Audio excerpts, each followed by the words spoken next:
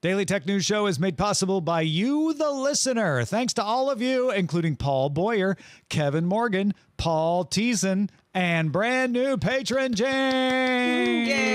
James Surprise. On this episode of DTNS, YouTube's plan to hype smaller channels, the surprisingly positive iPhone 16 reviews, and what it means that Sony stuck with AMD for the next PlayStation over Intel. This is the Daily Tech News for Wednesday, September 18th, 2024 in Los Angeles. I'm Tom Merritt. And from Studio Animal House, I'm Sarah Lane. In Salt Lake City, I'm Scott Johnson. And I'm the show's producer, Roger Chang. It is a wonderful day in the neighborhood of technology. We got some good, we have some not so good, and then we have some really interesting. Stick around with us for the show. Let's start with the quick hits. The GSM Association said Tuesday it's working to enable end-to-end encryption, or E2EE, on messages between Android phones and iPhones. Now, on Monday, Apple's iOS 18 update replaced SMS with RCS as default messaging for texts sent between iPhone and Android users. That allows for cross-platform sharing of high-res media. You get read receipts. You see typing indicators. However, Apple's version of RCS doesn't currently use E2EE. Aha. Well, maybe that will help my dock to come back. Oh, there it is. More details related to the pagers that exploded in Lebanon, injuring thousands and killing at least a dozen. The pagers were now identified as Gold Apollo AR924 models. Supposedly, they have an 85-day battery life. Taiwan's Gold Apollo says that it didn't make them. It licensed the name to a Hungarian company called BAC Consulting, which they said they made those pagers. BAC Consulting said, we were an intermediary. We didn't make the pagers either. We still don't know for sure. It appears that there was explosive content in the pagers, that they were not exploded by malware that caused the batteries to overload. Just the intensity of the explosions is too big to be consistent with that. And Wednesday, several two-way radios were also detonated in Lebanon. Apple has pulled the iPad OS 18 update for the M4 iPad Pro, at least temporarily, after some users reported the update bricked their devices. And in some cases, they had to get a total replacement. Apple tells Mac Rumors, in very Apple fashion, we have temporarily removed the iPad OS 18 update for M4 iPad Pro models as we work to resolve an issue that's impacting a small number of devices. Small is relative number. If it's your device, it sucks. It doesn't feel small. Yeah. No. Yeah.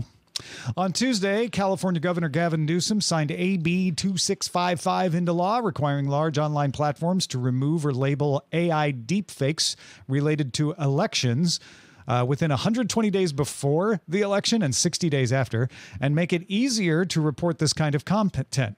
AB 2355 also got signed. It requires disclosure of political advertisements if you use any AI-generated or modified material. AB 2602 requires studios to get permission from an actor before creating an AI-generated replica of their voice or likeness and give a reasonably specific description of how they're going to use it. And AB 1836 prohibits content studios from creating digital replicas of deceased performers until you have got consent from their estate.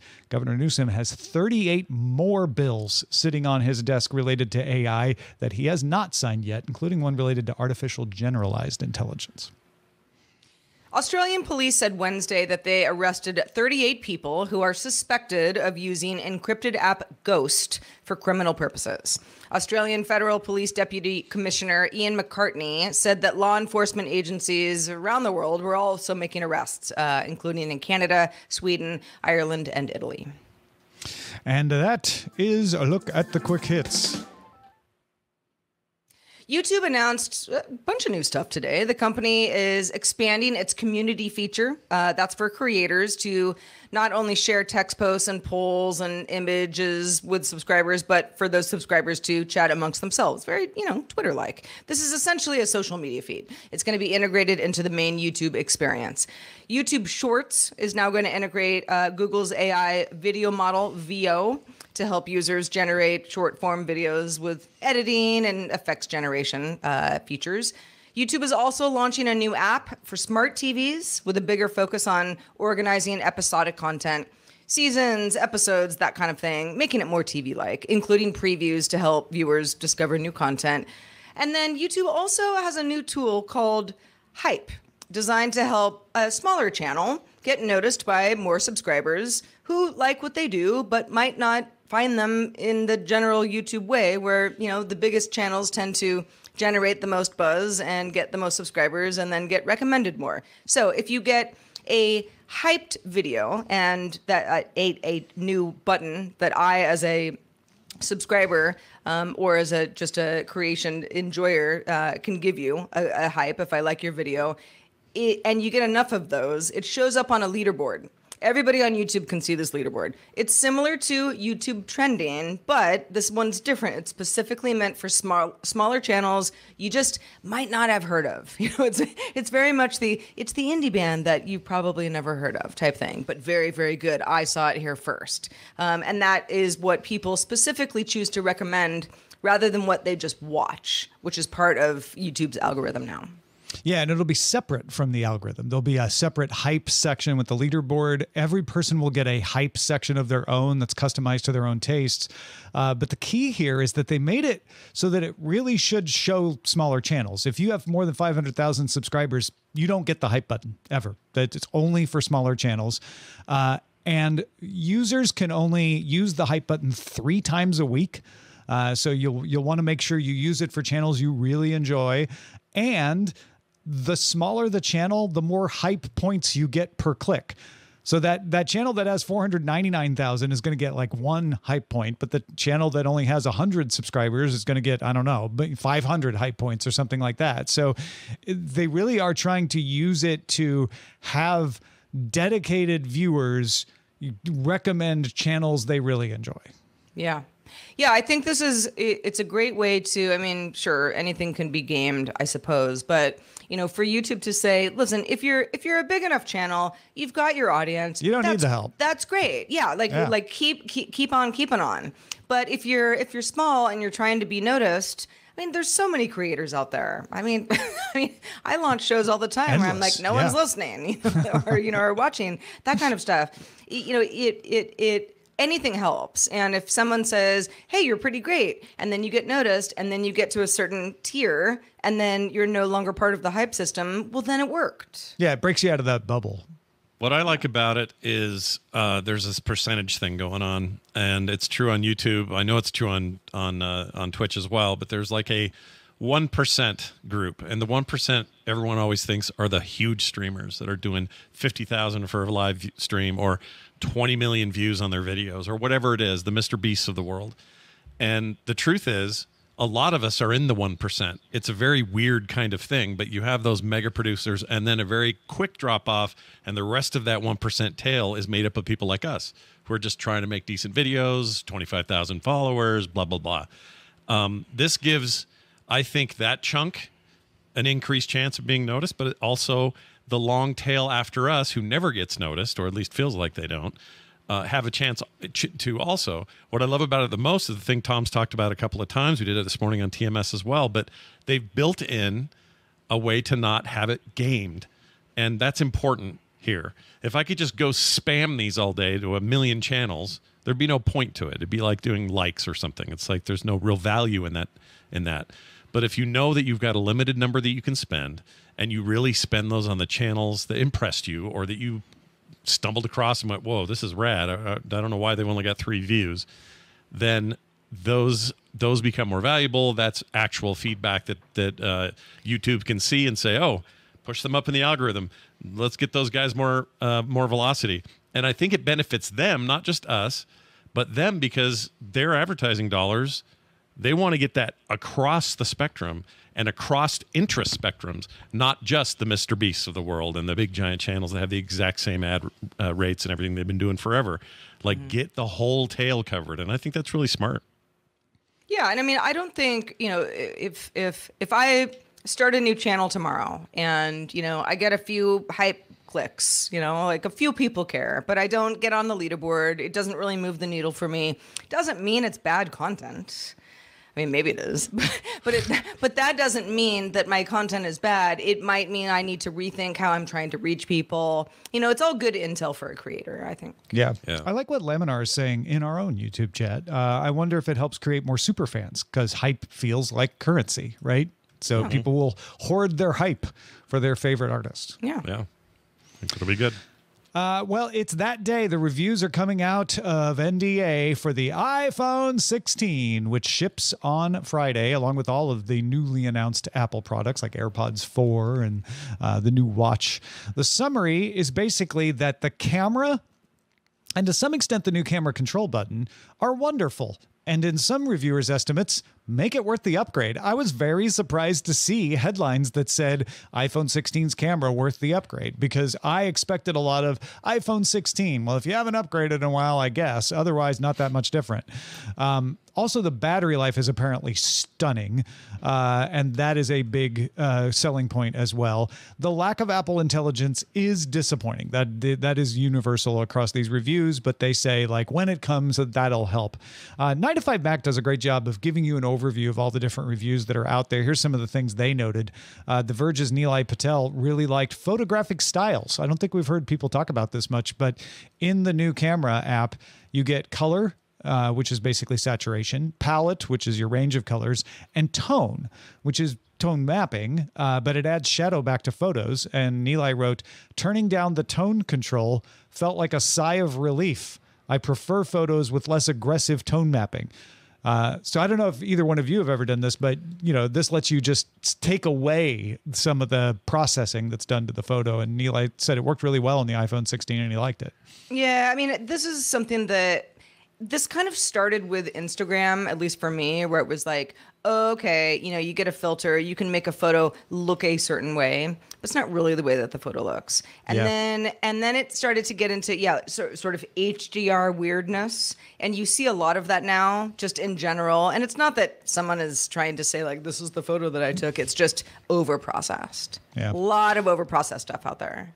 Yeah, I think I'm more excited about this upgrade since these reviews because I was one of those people that were like, what Tim showed off and company didn't look that different to me. I think I'll go with a 15. I'm on a 14 currently, so I thought, well, I'll get a good deal on a 15. And I may change service providers. I don't know. It's kind of one of those moments for me where I can switch around. And the reviews telling me how much better that camera is, it's making me want to hang out and get it.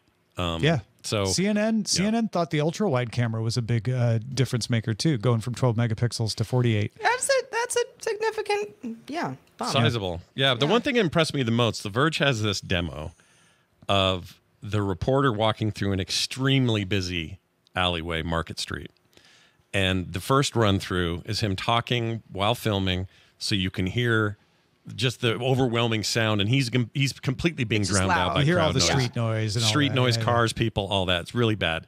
And I'm very skeptical of this stuff. I didn't expect it to work very well. Then he did all the isolation tricks that you can do. There's multiple modes. They're really impressive. I think content creators who are already in this ecosystem perhaps and love the cameras, leading up till now, I think that alone is a huge deal. And I think once you've seen that demo and experienced it and seen what you can do with it, you almost like you're cutting out a bunch of middleman time that you would have to do with editing and voice isolation, a bunch of audio work. Like, it's I see really why that nice. was the selling factor for you, Scott. That's like right up awesome. your alley for sure. Well, Yeah, and really cool. content creator is the key term here, right? That was one of the takeaways that I had from Apple's announcement was, yes, the camera seems awesome. So much stuff geared towards content creation, better than ever. But not everybody is a content creator. It's like if someone says to me, is this camera the best one? I will say, yeah, it is. There's enough of them out there. And enough of people who think they are or want to be or aspirational. Aspirational. Yeah. No, I don't think that you shouldn't try to use the tools afforded to you, in your next iPhone. Certainly do that. But I also think, even for me, I care about photography very much. And I feel like the iPhone 15 Pro Max has an amazing camera. I want to get to a few of these other outtakes from reviews. And Gadget's Sherilyn Lowe said the camera button is a little awkward for anything other than taking a quick shot. She's like, oh, yeah, it's great if you just want to take a quick shot. It's actually better than the volume button, but it's really awkward. You kind of have to use it with two hands if you're going to swipe it and do any of the swiping. She said that there was accidental touches a lot of the times when she wasn't trying to use it and she accidentally brushed against it. Wired's Julian Chikatu said the phone is a little taller, making it harder to reach the top. But one of the reasons it's a little taller is bigger battery. And get this, Kimberly Gettian at Mashable said the iPhone 16 Pro Max lasted 25 hours and 17 minutes on a charge with the display at 50% in their test. She do? They do a regular iPhone battery check every time, and they just use it normally. I would like to see more details about what they do, but I'm guessing it's not they just sit it quietly on a table. They have the screen on at 50%. They have it going. Stuff. It's their TikTok review. You can see some of the stuff they do with it on their TikTok. I don't know if I'm the only person, but I'm like, if I can go to 100%, then that's what I'm doing. I mean, unless I'm lost in the woods. 25 hours. That's a lot. I'm into it. Yeah. I mean, that's why I'm so skeptical. If that's even close to accurate, now mark me down for two major reasons. I'll probably do the 16, not the 15. I'm gonna try, that's one of the things I'm gonna try when I get one is like how long can I go without having to recharge this thing? Right. Yeah, because I feel like if you're lucky to charge once a day, we all probably have that part of our day when we're like, I'm gonna just be sitting here anyway. This is a good time to charge. Yeah. That is built into a lot of people's routines.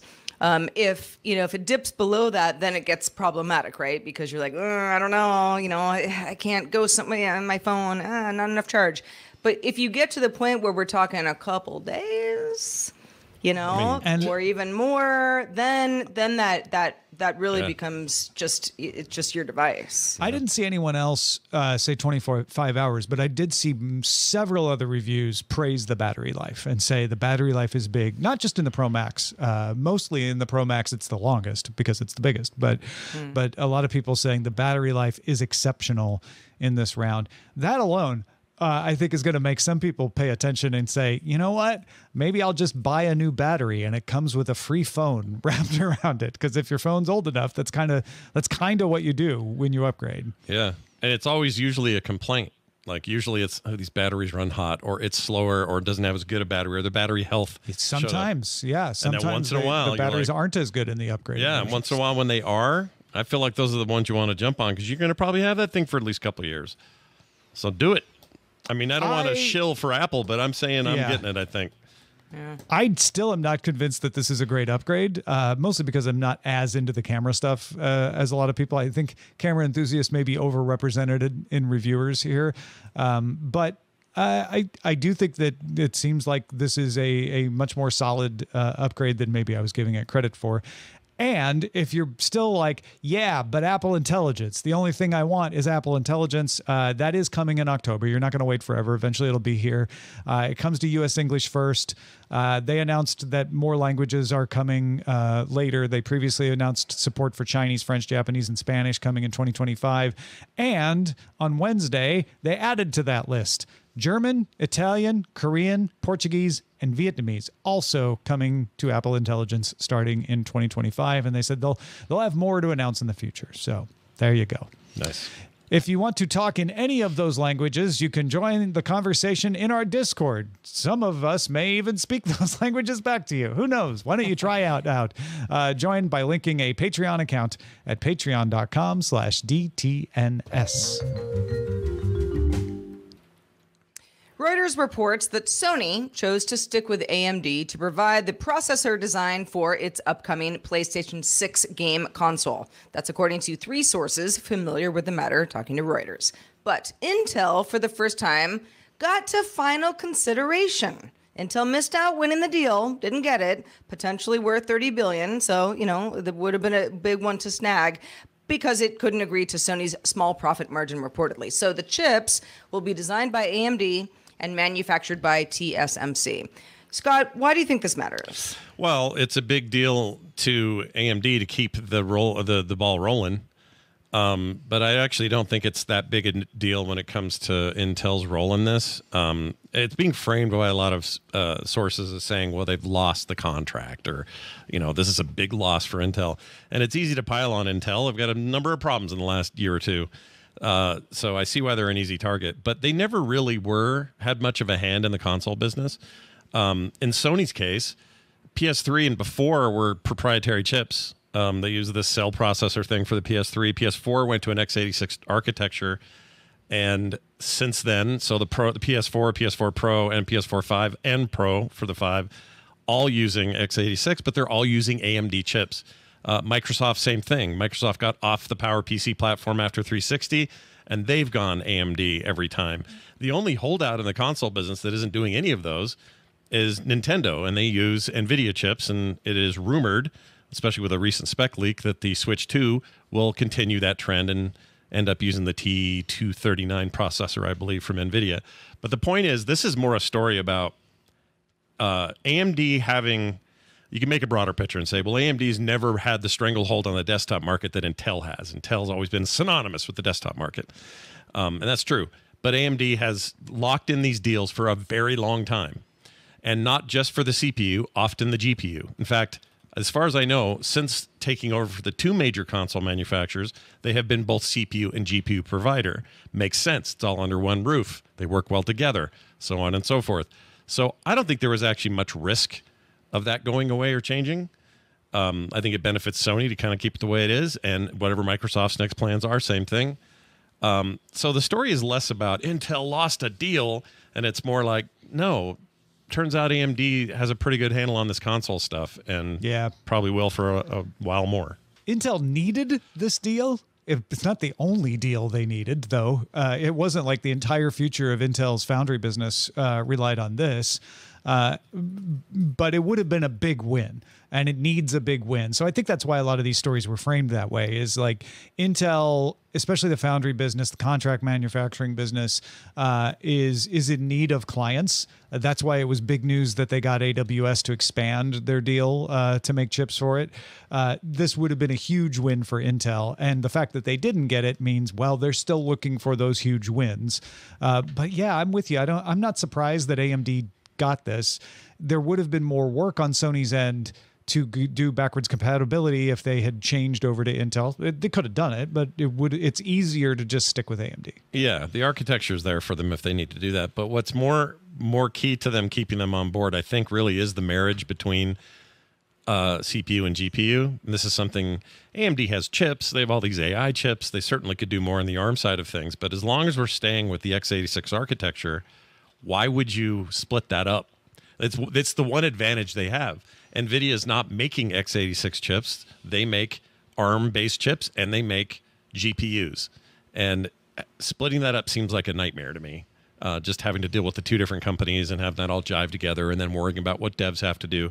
Like, keep it all under the same roof. And I think that's the advantage that AMD had in the beginning, or at least since marriage with ATI. And they have it now, and Intel just doesn't really have it. Yeah, that's just not their thing. So I think it's okay, and I don't think it really hurts Intel that much because it didn't hurt them in the last gen or the gen before that, and that's how long this has been going on. So, and I think that's why Intel quibbled about profit margins, is that they were looking at this and saying, well, if we're going to take up a large amount of our process with the future of our foundry business on the line, we needed to make a lot of money. And maybe it was smart for Intel to draw that line. A lot of people are like, oh, they got too greedy and they lost it. It may have been, a Pyrrhic victory if they had got this and they were using up a lot of their capacity for a small, if consistent, income level. I mean, the consistency of it is the attractive part. You know you're going to keep making these chips for several years if you get this contract, and you have a leg up on maybe getting the PS7. The next time around if they make a PS7. But it may turn out to be fine if Intel can get other clients. That's the big question. The biggest question is, can Intel find any clients for its foundry business? This would have been gravy. We're still wondering if Intel can get mashed potatoes to put the gravy on. Yeah, and I'm sure that they were excited to go to these meetings and to be a part of the discussion. Oh, sure. I just think, also with the rumors floating around that talk within Sony is to make backwards compatibility a priority moving forward. they're not going to want to upset that apple cart much, even though, like you said, it's not that big of a deal, AMD to Intel, in terms of the work they'd have to do, but it's still work and stuff they don't have to think of if they just stick with what they've got. So my prediction is, until we see something like a PS7, if that ever happens, we're not going to see any movement in this space. Unless suddenly Intel's like, oh, our foundry business can do this and this and this, and there's just zero reason. Yeah. And we're doing GPUs now, and they're compatible with this and that. If that happens, great, they're in the running. But right now, it just feels like they couldn't compete. And I almost wonder if Intel gets a side benefit where some other Sony product will now use an Intel chip because they heard about it in the talks about the Sony PS6, except Sony's so compartmentalized. I'm not sure if that information is going to move around enough, but Sure. Who knows? That could be part of this too. Fun to watch. All right, let's check out the mailbag. Let's do it. Chip in sunny Boston had some thoughts on our assisted driving conversation that we had on the show yesterday. Thank you, Chip, for the long email. I will summarize it as best I can. Chip says, I drive a Mustang Mach-E with Ford's Blue Cruise driver assist system. Not only does it do a great job driving, it also requires the driver to pay attention to the road. On approved highways, it allows you to take your hands off the wheel as long as you're looking at the road. The system uses a driver-facing IR camera and IR lights to monitor the driver's eyes to make sure that you're looking at the road. If you look away from the road for more than a few seconds, you get a warning. If you continue to look away for longer, you get audible beeps, and eventually the car will slow itself down. Chip says, I agree the systems that require you to keep your hands on the wheel or really just bump the wheel every 30 seconds are not great systems. I just wanted to let you know that there are other and better systems out there. The systems need to be monitoring the driver's attention, not tension on the steering wheel. This is a great point, Chip. Thank you for writing in with this, and something we didn't take into account when we were talking about this story yesterday. So I appreciate the on the street expertise, if you will. I would like to see a study of these because, again, the assumption is like, oh, well, if it's making you look at the road, it must be safer than the ones that make you bump the steering wheel. And that makes perfect sense to me, too. But is it? Let's put it to the test and find out. Maybe there's some other situation that comes up that makes it unsafe in a different way, or maybe we find out, oh yeah, no, these are perfectly safe and actually safer than not having them at all. Which even the ones that make you bump the steering wheel are safer than not having them at all. They're just not as safe as full autonomy. So, good stuff from Chip. Thank you for emailing us, man. Indeed. Thanks to everybody. Feedback at dailytechnewsshow.com is where you can send your deepest thoughts and questions. Thanks to you, Scott Johnson. Boy, do we have questions for you. How long do you have? No, I have the entire afternoon open. Nothing but time. Nothing but time. I do have a lot going on, though. I will mention this. So whenever there's a lot of Sony talk, a lot of Microsoft talk, or even Nintendo talk, the place I get to really explode about it is on a show called Core. We do it every Thursday night. Me and co-hosts talking all about the big stuff happening in the video game world, including the games that we're playing these days. So if that sounds fun to you, and if you are a gamer or just someone who likes watching that industry, check it out every Thursday at frogpants.com/core. Patrons, stick around for the extended show Good Day Internet, a new social network launched that isn't worried about being infiltrated by bots one little bit, because it's only bots. You just get bot followers. You don't talk to people. Stick around. We're going to talk about it. Reminder, we do our show live Monday through Friday, 4 p.m. Eastern. That's 2000 UTC, and you can find out more at dailytechnewsshow.com/live. We're back doing it all again tomorrow with Allison Sheridan. She's back from a vacation on Safari, where she used a lot of tech, and she'll tell us all about it. Talk to you then. The DTNS family of podcasts, helping each other understand. Diamond Club hopes you have enjoyed this program.